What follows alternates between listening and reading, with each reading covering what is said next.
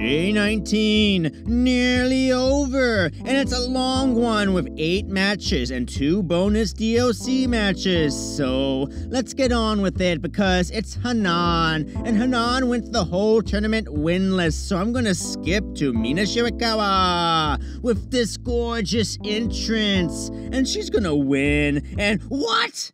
Hanan finally wins 2 points off of Mina? But like, why? Why, Rossi? What is 2 sympathy points gonna do for Hanan? She's your future Stardom champion who can barely get 2 points? Pick a lane, Rossi. Mina just beat her biggest opponent in Saya Kamatani and validated her arc of the tournament, and then oops, Hanan out-Hanan'd me. No, I refuse. Let's check her bonus DLC match really quick. Hanan beat Saya Ida. She ends her tournament with 4 points. Wow! What a future of Stardom. Leave her at 0 and she has something to work with. But leave her at 4 and it's just apathy. Whatever. Next is Komomo against Maika, who can extend her lead in the red block with what should be an easy win. But the woman I see as the anime protagonist who is actually at the relatable age in her mid-30s, which makes her even more of a perfect protagonist for a wrestling show, has the sexy book of Kashima. Doesn't matter, cause Maika, the impressionable one, must have been under the impression that she is the shocking season finale win for the anime protagonist, and that's exactly what happened. You can clearly see my bias with Komomo versus Hanan. I don't care. I like Komomo exactly for what she is. Next is Starlight Kid, the little Miro, out to lay down God's punishment as she smites Saya Ida away. Next is Suzu Suzuki facing against... Look at this entrance video for Ame Sore. Doesn't help her win though. Everyone has already learned how to escape her finisher. Thus, Suzu wins 12 points. Next is Unagi with her T-Rex versus the Jumbo Princess Himeka and her 90s generic music from a hair salon. Unagi, the desperate, tries to attack early, but Himeka powerbombs her for the win. Her next fight is against her partner, Maika. 14 points. Next is Mayu Iwatani, who can win here, hope Saya loses to Giulia, and head into the finals tied for the lead in the blue block. But she's facing against the spoiled Black Peach, Momo Watanabe, the dangerous one who literally put a wrench in Giulia's hopes to finally be in the lead. Can she do it to Mayu? She certainly tries right away, choking her outside. Mayu quickly dispatches the plan, but Momo with the wrench, nope, she drops it. Serious Momo time? Mayu says, fuck you, and they're fighting, and oh, Kid with the trip, and Momo with a hard kick, and then grabs the wrench, but misses, and tosses it to Mayu. She pulls an Eddie Guerrero. Oh no, she lied, cheat, and tried to steal. Orale Holmes, Latino heat, baby. But the ref knows better. He doesn't believe her, and Mayu's back in offense with her usual little tricks. Big old kickoff with Mayu's super kick. Mayu up top like, I can do Eddie too, but Momo kicks out. Mayu powers up, but Momo reverses. But Mayu reverses, and Momo reverses into a tequila sunrise, and then lands her peach. Chicken wing applied. Mayu once again letting her body guide her to the ropes, but Momo stops her and gives her a bee driver. But Mayu kicks out. She reverses the peach drop, but Momo stops her with a kick, now to throw a wrench into the match. Kid distracts as Momo readies the... Nope, Mayu with the super kick. Tope Suicida! And a well-tamed chair shot. Momo with the wrench kick to the back. Oh, hi, Ruaka.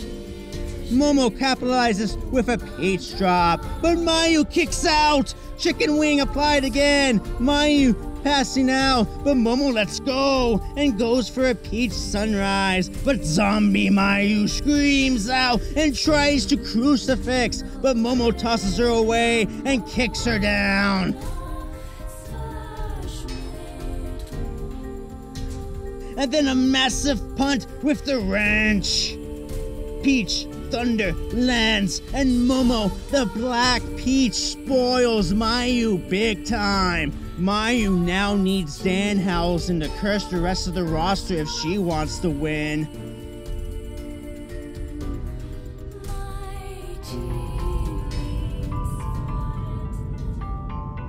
Next is the Royal Utami versus the Stardom Dream, Tam Nakano. Let the hype train continue! And oh, Utami Nakano is singing Twilight Dream. Let's go! 1, 2, 3. Get to the Sunday Twilight Dream. As Lady C cosplays as a contra creature copying Contagious cuteness.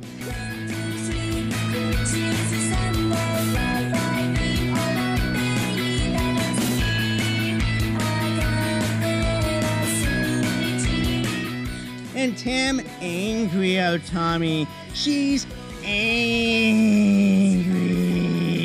The Tamu virus of cuteness fully infecting Utami Nakano.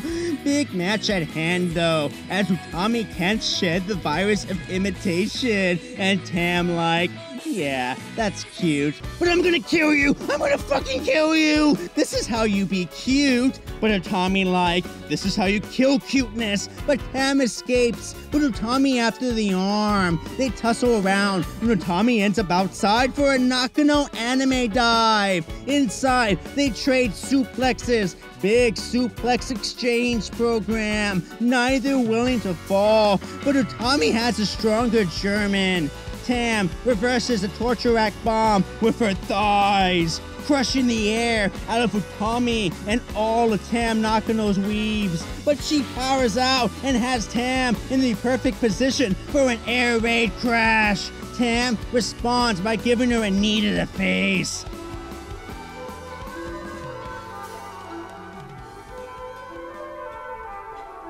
Here comes the fighting exchange program. Initiated! Utami versus Tam.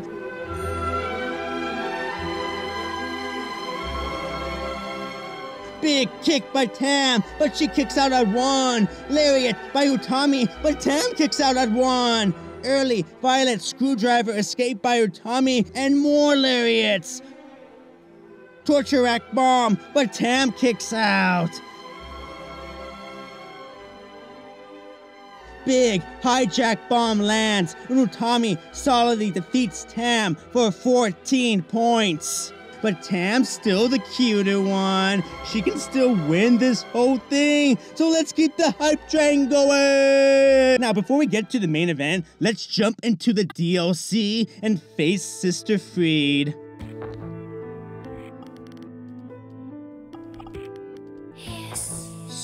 Suzuki versus Starlight Kid. A win here will give Starlight 16 points and the most pressure on everyone else. And right away, they go at it. A quick display of their skills. Suzu quickly takes Starlight outside for a tour, and Kid slams Suzu over and over in front of Rossi like, don't you dare sign this bitch. And Suzu does the same thing like, little bitch, little bitch, little bitch. And then Rina distracts as Kid punishes Suzu with a chair to the leg. Little bitch. And a moonsault outside. Inside, Suzu with a spear, but Kid after the leg. She dives, but Suzu Wyatt's out. Dropkick on Kid, and Suzu with a moonsault. Very nice. Kid is pissed now. She avoided a direct fight, but said, screw it, Fight Club time. And Kid wins the exchange. Sadistic Kid with the nope.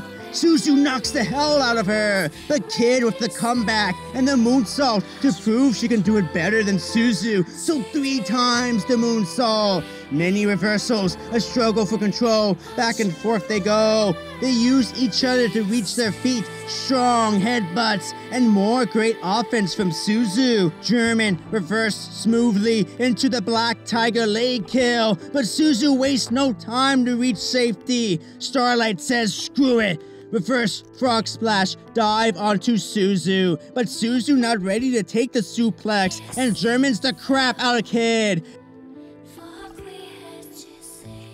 but Kid after the leg and locks on for the kill. The kill! Kid rolls her into the middle and latches on the legs. But what Suzu wanted was a fight. What won't she do? She reaches and grabs the ropes. Black Tiger suplex and Suzu kicks out. Not ready to die. I got big sis to face, yo. She tries again, but Kid tries slapping Suzu and knocks her out for a moonsault. But Suzu just playing and Spider suplexes Starlight off the top. Eesh. She doesn't land good either.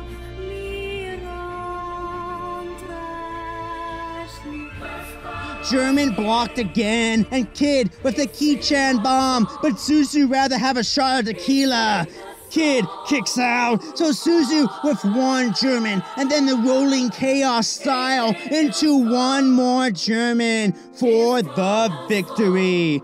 14 points for Suzu. She started this tournament with COVID and 4 losses. Now she's going to face Giulia for all the marbles. And Suzu lays God's punishment on Kid. The ultra-confident and blasphemous Suzu will face Giulia in the finals as we go back in time and see if Giulia can give herself the best chance of winning. The Ice Queen, Giulia, with the most compelling story of this tournament. I was asked why one should root for Giulia, and honestly, she doesn't ask to be. Giulia's interest rests not in her group or in Stardom as a whole, but her own ambitions to be on top of the world. A queen. Her cold emotions towards her actions is why she's an Ice Queen. But this doesn't make her a villain. Her actions are all understandable to anyone with ambition toward their career. It's simply one different philosophy and how to go about it.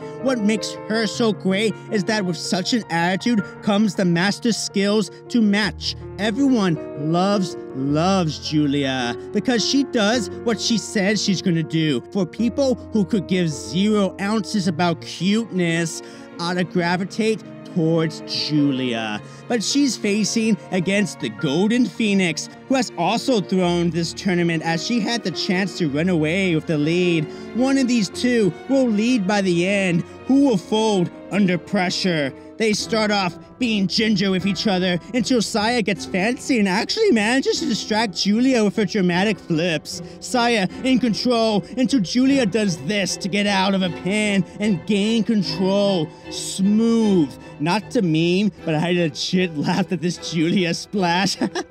Early STF and dramatic Saya with her hand like, where's the ropes? Oh no, it's inches away. I can't extend my poor pained elbow. What am I gonna do? Giulia punishes the Broadway actor and then Saya and drops Giulia down too.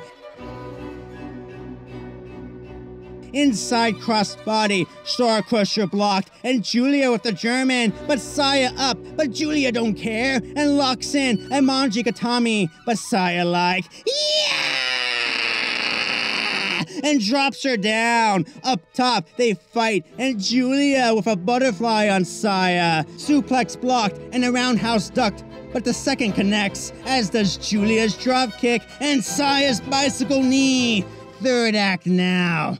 Wheel kick, and then a fight off, and now fight clubbing time, including Giulia's big old anime punch. But Saya with a drop kick and a top rope missile, Star Crusher block, and a Falcon Arrow. But Saya with a counter, but Giulia counters too, and then a backslide into the Kamigoya setup into a vicious kick. Star Crusher hits, but Giulia kicks out. You're gonna have to fly, Phoenix, fly. Firebird splash, and Giulia catches Saya and locks in a triangle. Backdrop driver now, and Giulia locks in the legs. Saya tries to slap, but Giulia headbutts her and locks her in a guillotine. Legs trapped too. Saya locked in the Ice Queen's dungeon of submission she calls Buena Notte. Good night, Saya. Giulia hyped as she has finally taken the lead in the blue block. 15 points for the Ice Queen as she heads into the finals of the tournament with just one block left. The sister she scorned, who has all of the justification in the world for hating your guts and all the motivation to beat you, and even rightfully so. Will Giulia's ambitions cause her past mistakes to cost her, or will her talent overcome all? The finals are coming. Lots of scenarios can happen, but regardless of the tournaments and accolades, Giulia versus Suzu Suzuki is a personal matter. Will Suzu be rewarded for overcoming her trauma, or will Giulia achieve her destiny as the best women's wrestler in the world? Thank you for watching. It's gonna be epic.